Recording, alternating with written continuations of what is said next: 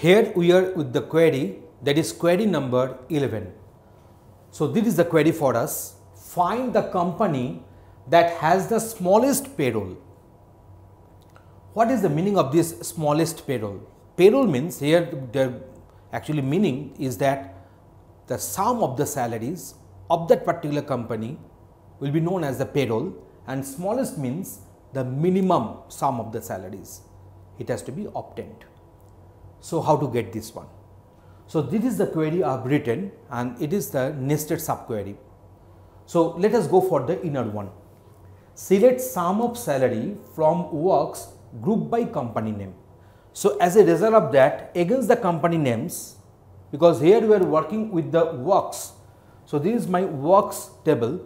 So against AOL, the sum of the salaries will be obtained. Against Shottam, the sum of the salaries will be obtained. And against VSNL, the sum of the salaries will be obtained by the inner query. So it will produce three values. So for three companies, their respective sum of the salaries, that means their respective payrolls.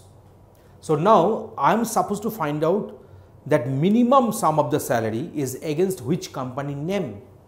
So select company name from works group by company name having sum of salary less than equal to all. So now when I shall go for less than equal to all, then I'm going to get actually select mean of sum of salary.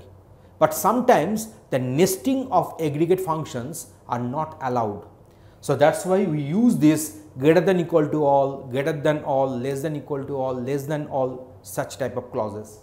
So select company name from works group by company name having sum of salary. So against each and every company, as you have done the group by, the sum of salary will be for against each and every company. Less than equal to all, select sum of salary from works group by company name.